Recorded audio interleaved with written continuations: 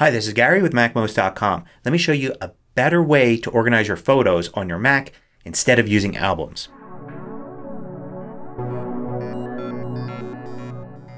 MacMost is brought to you thanks to a great group of more than 500 supporters. Go to MacMost.com/Patreon. There you can read more about it, join us, and get exclusive content. Most people use albums to organize their photos in the Mac Photos app. However, I believe there's a better way. You can use keywords and also descriptions and titles to organize your photos without albums at all. So here's a sample photo library. I do have one album in here, but I'm going to not use albums anymore. I'm going to go and use keywords. So I'm going to start off here by selecting a photo. I'm going to assign a keyword to it one of two ways. One is I can click the information button here. I use Command I and then it says assign keyword and I can type a keyword in there. So let me do that. And then I have that keyword assigned to this photo. I could do the same thing with other photos. I can select, say, these three here and you see it says 3 photos and I can assign a keyword to those as well. And you can see it even auto completes. So easy to assign. Now I could also use the keyword manager, which is Command K. So I'll bring that up and you can see it's got that keyword already there and it's highlighted. It's blue because the 3 photos I've selected have that one applied to it already. If I select another photo that doesn't have that keyword applied, you can see that it's white. So I click it to apply. I can do that with several photos and now I've applied it to all of those. So now I have the keyword Denmark applied to 8 different photos. Now let me close this window and show you how you can then view these photos. One way to do it is to use a Smart Album. So I go to File, New Smart Album and I set it to keyword is and then I select from the list Denmark. And I'll call it Denmark. And then I have a Smart Album now under My Albums and all those photos are in there. So I can use that just like a regular album. The difference being that I can take a photo and remove the tag from it. I'll do Command K to bring this up. Remove that tag and you can see it just appears from the album. Or I could go into my photos list here and I can select a photo, this one, and then add it by adding the tag and now it appears automatically in the Smart Album. So the way I add things to these types of Smart Albums is I basically apply the tag to that photo. But I don't like using Smart Albums because they don't show up on the iPhone or iPad. They're for Mac only. So let's not use Smart Albums for this.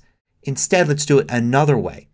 We can simply search for the keyword. So I'm going to go up here to search and I'll search there and you can see it shows up as a result there. Now you might see it show up as a location if you had GPS information for the photos. You may see it show up as a description of something in the photo. But you'll see it just show up as the plain word for your keyword there with the little magnifying glass next to it. And when I use that search I'll see those 8 photos. And the great thing about this is it works on the iPhone and iPad. If you're using iCloud Photo Library and then you have your photos synced that way to your iPhone and iPad, you can now search for that keyword and get those same photos. Unfortunately, you can't assign a keyword on the iPhone or iPad. So you need to do your organizing on your Mac. But at least you can view these albums. Now there is one more way that you could view this. You could go to the keyword manager here and notice there's favorite keywords here and I could drag and drop any keyword I want to the top there. This does a few things. One is it'll always appear at the top. So as this list grows, your favorites will be here at the top so it's easy to assign them. The other is you have a keyboard shortcut. So as long as this window is open I can select a photo and hit that key and add or remove that tag from a photo. But another reason to use the quick group, because if you go to View, Show, you'll see those keywords as quick groups show up in this list. So then I can easily select them like that. And you'll see it say Showing Only and that keyword. You could do the same thing here. So if I have it set to all items I could click there and I can easily select them. So let's add some more here. I'm going to go and select some more photos and add those to a new keyword here. So I could do that by either using Edit Keywords and I can add a new keyword and then apply it, or I can do the info box here and simply type the new keyword.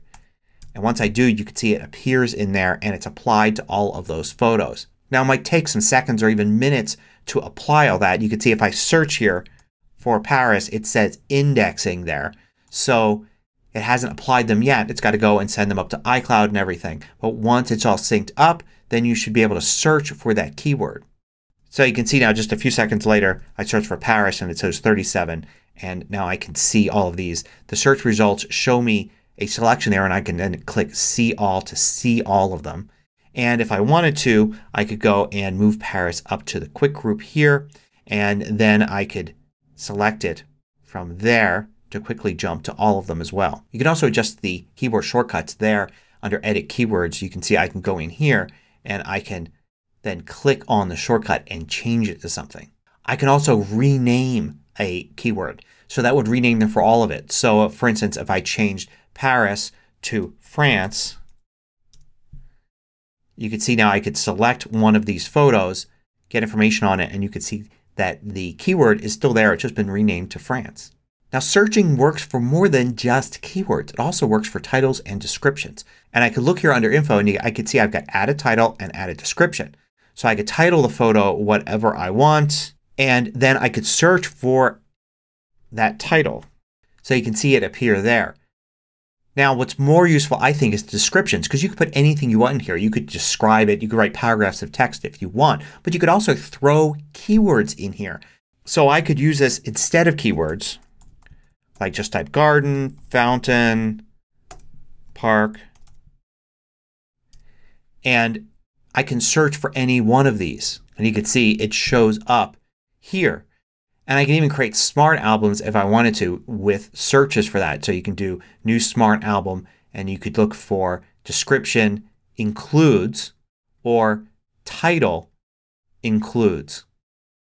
Now titles are useful but a lot of people complain that you can't see titles here when looking at your photos. But actually you can. You just need to go to View, Metadata and then turn on Titles. And now you'll see titles here like this. But if the title isn't there it just shows you the file name. So one thing that keywords and albums have in common is just like you can put a photo in more than one album, you could assign more than one keyword to a photo. So you could assign a photo Paris and garden and flower if it fits all of those and do searches on any of those. It's like having them in those 3 albums. Now another way to go is to not use keywords or albums at all but to simply search. Searches will turn up locations, people, and objects in the photos automatically. So you could search for things like flower and boat and sunset and see those. And then of course a lot of us just use albums to group together some photos that are already grouped together in time. So you can look at all photos, years, months, and days. They're all sorted chronologically. So you could easily find that week that you're on vacation without having to go and put all those photos in a special album. So something nice and minimalist to not really using any albums or keywords and just searching through your photos.